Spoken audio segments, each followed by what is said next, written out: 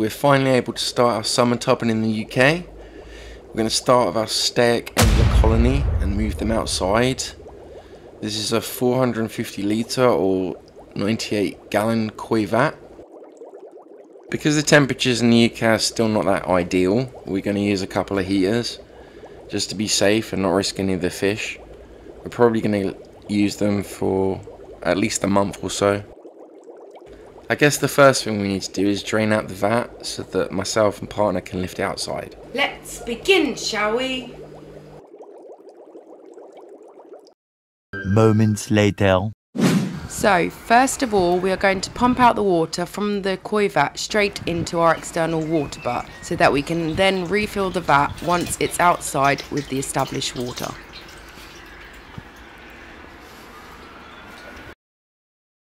Moments later. Vat is now outside and we are pumping the water they were initially in back into the vat from the water butt storage. This way we can keep the water parameters the same as what they've been used to indoors.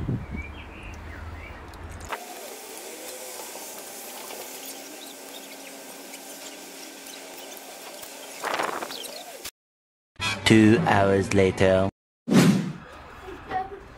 The vat is now fully filled up and we've decided to remove all the duckweed just to make videoing our progress through the summer easier for you lovely bunch to see. We are going to use our wet dry vacuum method to remove all this shizzle and hopefully not suck up any endlers in the process.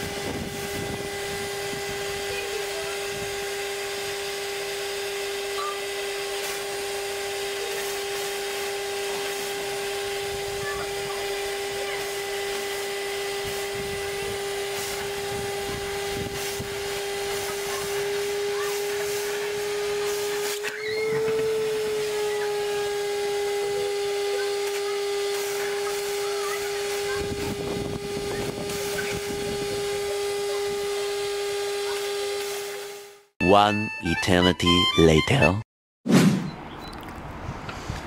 All done. We're just going to leave a lid on overnight, keep the temperatures as high as possible, and we will see how these are doing in the morning. The next morning.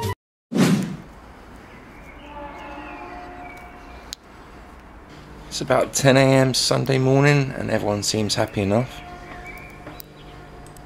The temperatures in the tub are holding well, so no problems there either. I just give them a quick light feed, then my partner's going to do some tip and pause just to show some of the colours up close.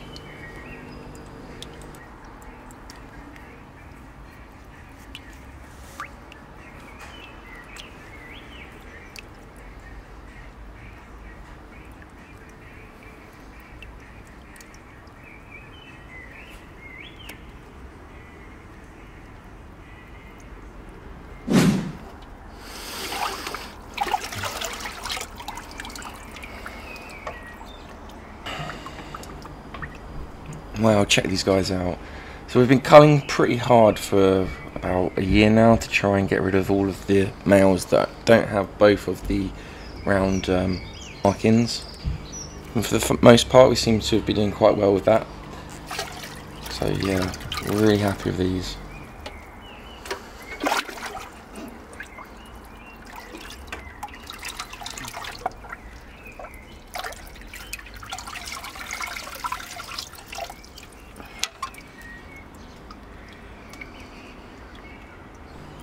Just look at these males, stunning as ever, and females are nice and plump, ready to pop. Being outside definitely agrees with them.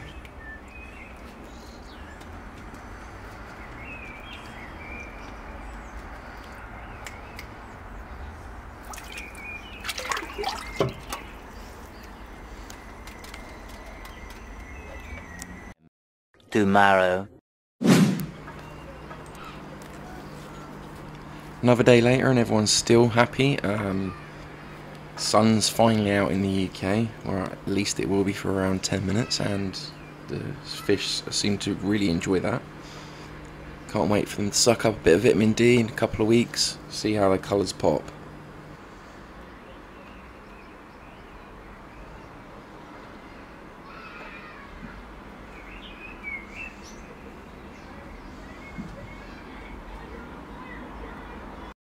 Meanwhile. Next to go outside is our longfin white cloud mountain minnows. This is them in the aquarium they're currently in. So the temperatures in the UK seem just about high enough to now put these ones out. So let's do that.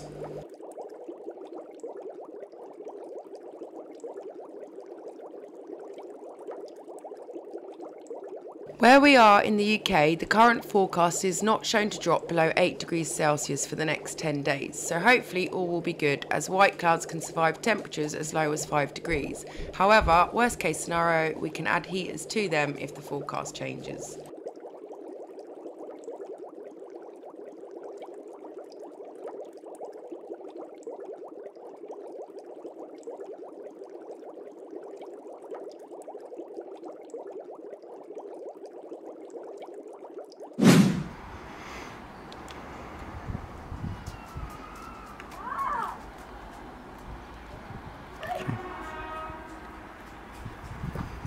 Ready? Because the water is a little cooler outside than it is inside, I'm just going to add some to the pot to take the edge off before I pour them in.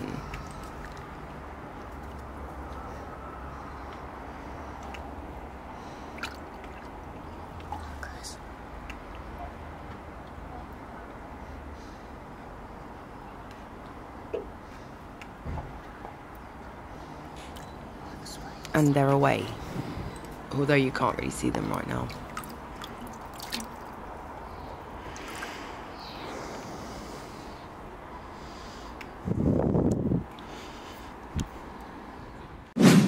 Just going to add a little bit of guppy grass to hopefully encourage some spawning behaviour for the white clouds.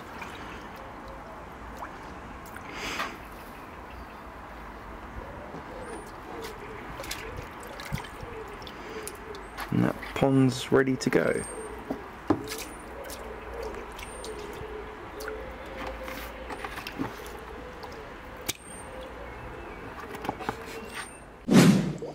So moving back into the fish room, these are our Vietnamese cardinal minnows, which we are planning to combine with our white cloud mountain minnows.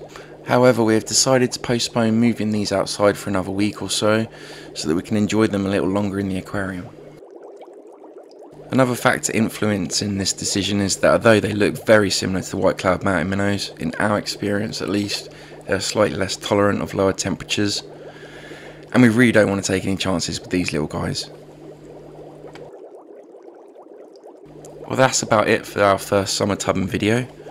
We'll be moving either our blue star or yellow tiger endlers outside next. We haven't totally decided which one we're going to go with yet. Once we do move our Vietnamese cardinal minnows outside, we hope to show them breeding by the end of the summer.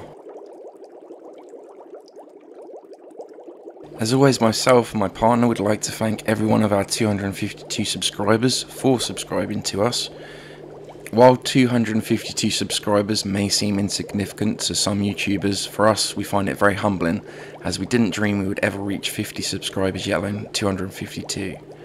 So thank you again for following us on our fish, snail and shrimp keeping journey, and until the next one, please take care of yourselves.